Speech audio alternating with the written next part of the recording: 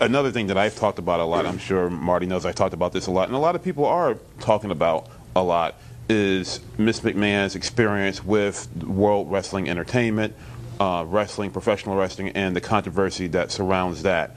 How much of that do you think is a factor in her numbers not really moving that much, or relatively, or negative numbers are being bad? The history with wrestling, I don't think I really need to go into it in graphic detail here, but how much do you think that is a factor in her numbers not really moving as well as she should be moving, considering that she spent $20 million so far in this race? Yeah, I haven't done any polling on that subject, so it's hard for me to answer with any real sense of preciseness. But let's put it this way.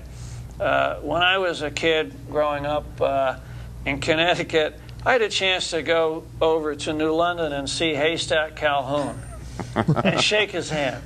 And let me tell you, Haystack Calhoun, he was one big guy. Big guy, yeah. And he had a chain around his neck, and he had a horseshoe. It looked like a little piece of jewelry because he was so big. And his wrestling move, it would reach around and grab somebody, and then he'd fall forward on him. Bam, it was over. That's the way I kind of remembered wrestling. But, you know, there's a whole new standard that's been out there that's quite different, that some people, take exception to. Let's put it that way.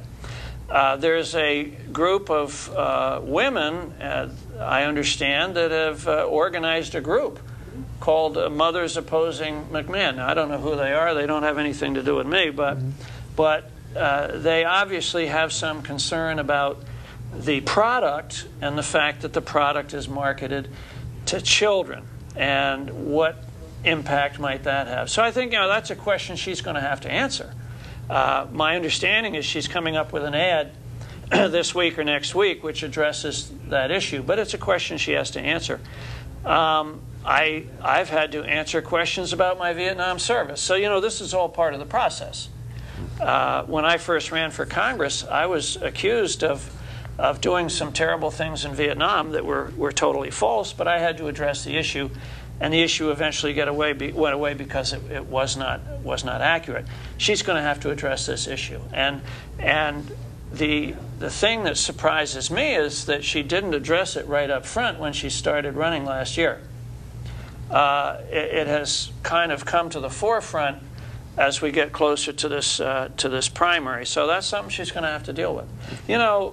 When you run for public office, you get examined carefully.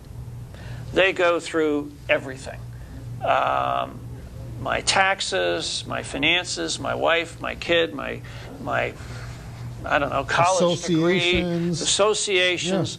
Yeah. People have no idea what an invasive process it is.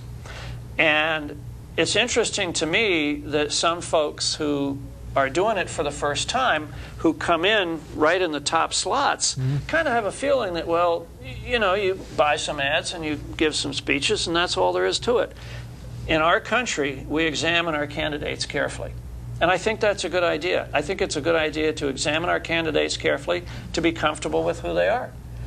It's a good idea in public life and for public policy to examine folks carefully. And I recall this week an example of a woman who worked for the Department of Agriculture who gave a speech where a piece of the speech was put on the internet, and she got fired. Right. Turns out, if you took a second look, that what she was saying was taken out of context. So you have to take a second look to make sure that you know what you're getting when you cast that vote. And that's why I draw attention to the fact that indeed, although I curtailed my campaign for several months, I am now back pointing out some of the things that you have mentioned here tonight.